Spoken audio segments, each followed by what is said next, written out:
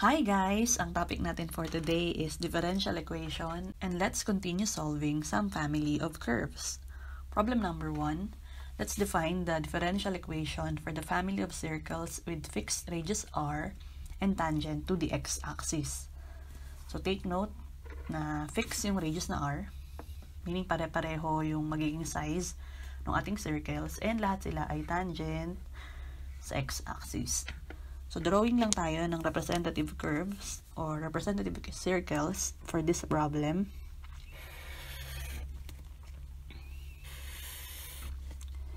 Ano bang ibig sabihin kapag tangent? Pag sinabing tangent, meaning yung isang point nung curve mo ay nagtatouch sa isang line. For this case, yung isang point ng circle natin is magtatouch sa x-axis.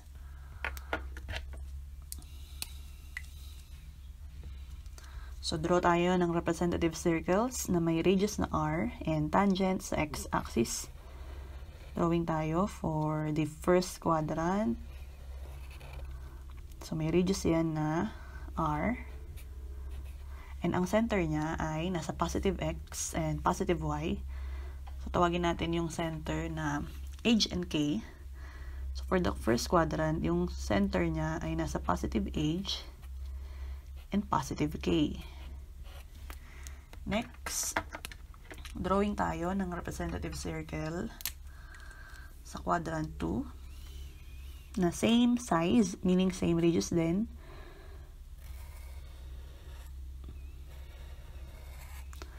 And again, ang radius niya ay r. Dito, negative na yung x, pero positive pa rin yung y. So, yung center niya is nasa negative h, but positive k. Draw tayo ngayon sa third quadrant. Sa third quadrant, again, same dimension na circle. Radius na r.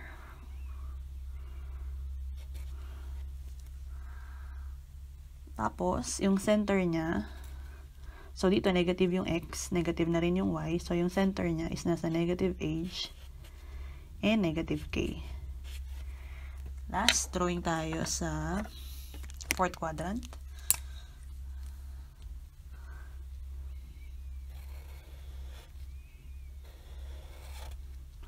So, ito yung kanyang radius, r. Dito, positive si x, so positive h. Pero negative si y, so this is negative k. So, lahat ng circles natin ay tangent sa x-axis. Ito yung point of tangency. So, nag-touch lang yung isang point ng circle sa x-axis. Notice dito sa bawat circle natin, or sa representative circle natin, yung location ng center with respect sa y-axis. Ito, no? Try natin to. Ang distance niya from 0 ay equal sa r. Same dito. Ang distance mula dito ay r. Ganon din dito. And ganon din dito. So, we can say that k is also equal to r. So, writing the centers for this circle, yung centers nila ay nasa positive and negative h. Tapos, yung k, equal siya sa r. So, positive, and negative r. Sulat natin ngayon yung equation for the circles na merong fixed radius r and tangent to the x-axis. So, x plus minus h square plus y plus minus, so yung k niya is r squared, that is equal to r squared. Ilan ngayon yung arbitrary constant natin for this problem? So, fix yung radius na r, meaning ito ay parameter, si h yung arbitrary constant. Sulat lang natin that r is a parameter, meaning hindi kailangang i-eliminate.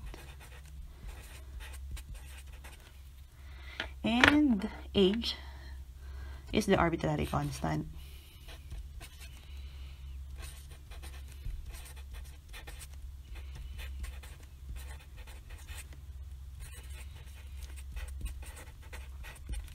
So, kung sa age lang yung arbitrary constant natin, once lang tayo magdi-differentiate.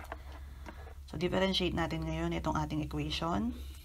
Derivative ng first term, so power rule, we'll have 2 multiplied by derivative, or 2 multiplied by this term, x plus minus age, times derivative nung nasa loob. So, derivative ng x is 1. Derivative ng plus minus age is 0 kasi constant siya. Plus, derivative ng second term.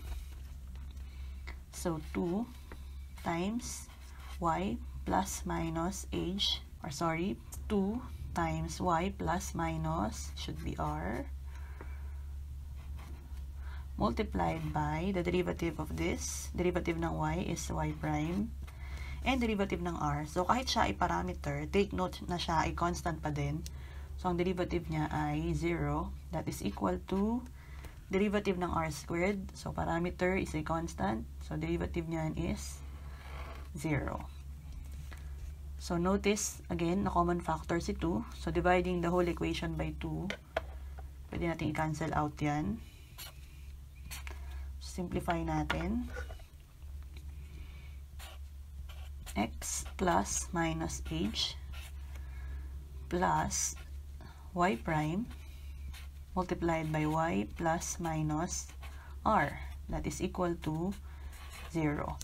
So, isa lang ang arbitrary constant.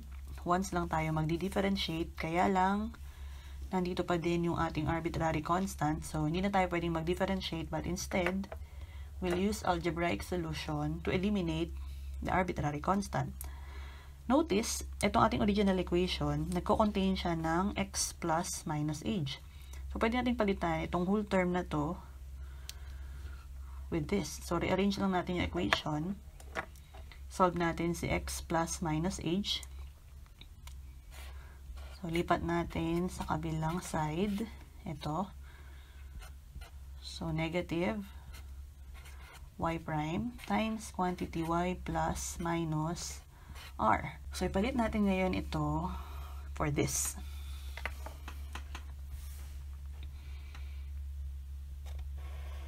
Negative y prime times y plus minus r. That is, this is x plus minus h square plus y plus minus r squared equals the right side r squared. So, pag ito ay expand natin, so let's square these terms. So, negative y prime squared, that will be positive. Y prime squared multiplied by y plus minus r squared. Expand natin to.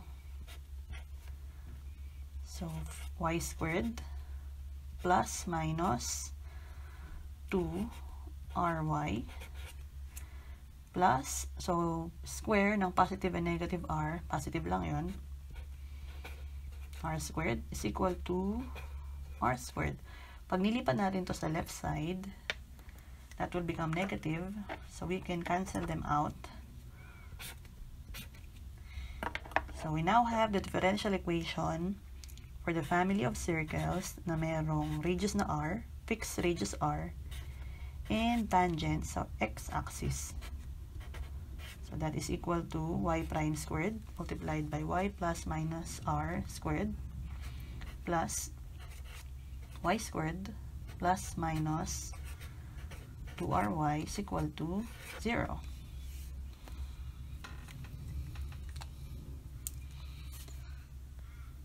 Problem number 2. Define the family of all parabolas with axis parallel to the x-axis. Pag sinabing yung axis is parallel to the x-axis, meaning yung symmetric axis niya is parallel to the x-axis, or it's either facing to the right or to the left. Drawing muna tayo ng representative parabolas for this problem. say ito yung ating unang parabola with location ng vertex, positive edge, and positive k. Tapos, with the distance from the vertex to its focus as positive a.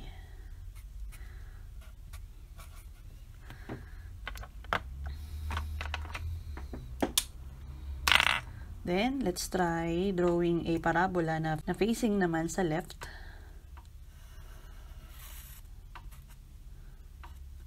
So, yung location ng vertex niya is negative edge, pero positive k.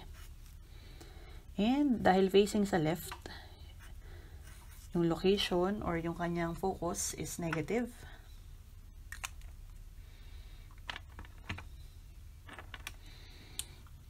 Next, try natin mag-drawing sa third quadrant ng parabola na facing to the right. So, positive yung focus. Pero yung location ng vertex niya ay negative edge, negative k.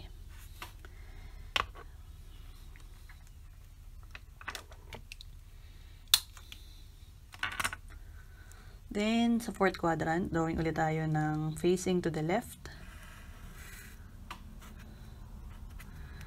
So, negative yung a. Location ng vertex is positive edge, but negative k. If the parabola has the symmetric axis parallel with the x-axis, our equation is y minus k squared equals 4a multiplied by x minus h.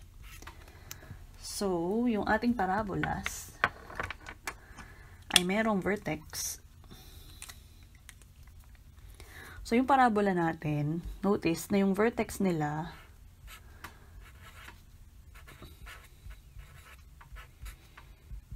ay nasa positive edge, negative, negative, negative, positive. So, positive and negative edge. Tapos, yung y coordinates, so positive and negative, k. So, pabago-bago yung coordinates na to. Next thing, yung location ng focus from the vertex ay pabago-bago din. Kaya kung mapapansin nyo, iba-iba yung size ng parabola natin. Meaning, yung arbitrary constants natin ay yung vertex, x and y coordinates, and yung a. So, meron tayong tatlong arbitrary constant for this problem. Sulat natin yung magiging equation. Y minus plus minus k. So, plus minus k squared equals, yung a natin is positive and negative. So, positive and negative for a multiplied by h is also positive and negative. So, x plus minus h. Again, meron tayong tatlong arbitrary constant, h, k, and a. Meaning, tatlong beses din tayo magdi-differentiate. So, differentiate natin once. Derivative ng nasa left side is 2 multiplied by y plus minus k. Derivative ng term sa loob is y prime. Ito magiging 0. So, that is equal to constant multiplied by this term. Derivative ng term na to. So, derivative ng x is 1. And derivative ng plus minus h is 0. Kaya yung right side natin is plus minus 4a lang. We can divide the whole equation by 2. Common siya.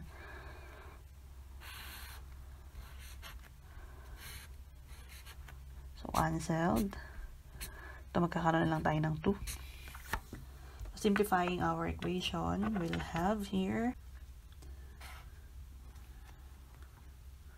y plus minus k times y prime, that is equal to plus minus 2a. So, next, differentiate ulit tayo. Two terms, product ng two terms. So, we'll use the product rule. So, the first term multiplied by the derivative of the second term. Derivative ng y prime is y double prime plus the second term. Derivative ng first term is y prime equals derivative ng constant. Again, that is equal to 0. So, simplify lang ulit natin to.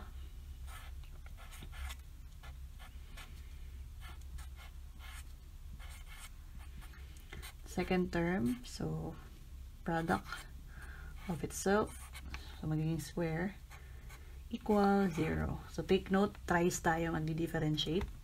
Differentiate ulit natin to. So, derivative ng terms na to using product rule, the first term multiplied by the derivative of the second term, y triple prime, plus the second term, derivative ng first term, that is y prime, plus derivative ng y prime squared is 2 y prime, derivative ng y prime is y double prime, that is equal to 0. Pwede natin mapag-add itong terms na to. Y plus minus k y third prime plus 3 y prime y double prime equal 0. Thrice na tayo nakapag-differentiate, and again, nandito pa din yung arbitrary constant natin. Hindi na tayo pwede mag-differentiate. Algebraic solution na yung gagamitin natin. So, anong gagawin natin? Notice, pwede nating isulat itong buong equation na to in terms of this. So, lipat natin sa kabila. Then, divide the whole equation by y third prime. We'll have y plus minus k, that is equal to negative 3 y prime, y double prime, divided by y third prime. Saan natin ngayon ipapalit itong terms na to? Dito ba? So, hindi dyan, ano, kasi sa right side, meron pang isang arbitrary constant. Hanapin natin yung second derivative. So, ito, yung ating second derivative. Notice na ang arbitrary constant na lang dyan is k. So, pwede natin ipalit to doon. So, papalit natin. Negative 3 y prime, y double prime, divided by y third prime, multiplied by y double prime, plus y prime squared is equal to 0.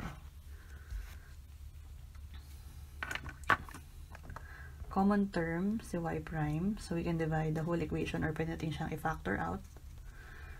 Then divide the whole equation by y prime.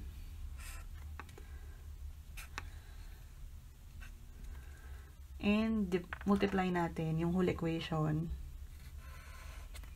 by y third prime. So, para tayong nag-multiply by y third prime and nag-divide ng y prime. So, our differential equation for this now is, unahin ko yung positive term, y third prime multiplied by y prime minus these terms,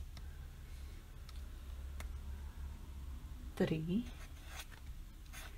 y double prime squared is equal to 0. This now represents the differential equation for the family of parabolas with axis parallel to the x-axis.